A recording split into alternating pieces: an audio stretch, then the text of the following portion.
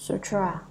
The vehicles of all the solitary enlightened ones and self-healers, the bliss of dhyana samadhi of the form realm, as well as the samadhis of the formless realm, bringing forth the mind acts as the basis for all of them, the free and easy bliss of humans and gods, as well as the various joys of all the destinies, and the multitude of happiness from the rules and powers of vigor, concentration, and the others.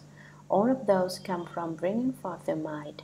Commentary. The vehicles of all the solitary enlightened ones and self-healers. Solitary enlightened ones and those enlightened to conditions are the same.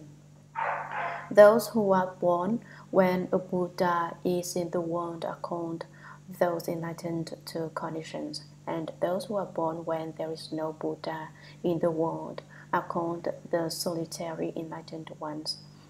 Self-healers are arhats. These are the pupil of the two vehicles, the bliss of dhyana samadhi of the form realm.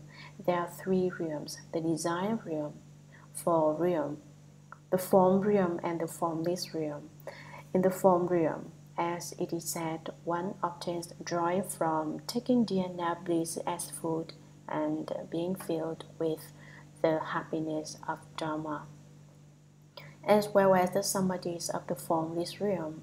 In the formless realm, there is the bliss from the concentrations of the formless realm, and the four dhyanas are called the first, second, third, and fourth dhyana. The four concentrations and the formless realm are the four stations of emptiness. Bringing forth the mind acts as the basis for all of them. It is from bringing forth the Bodhi mind that all of these kinds of bliss and various samadhis are cultivated and achieved.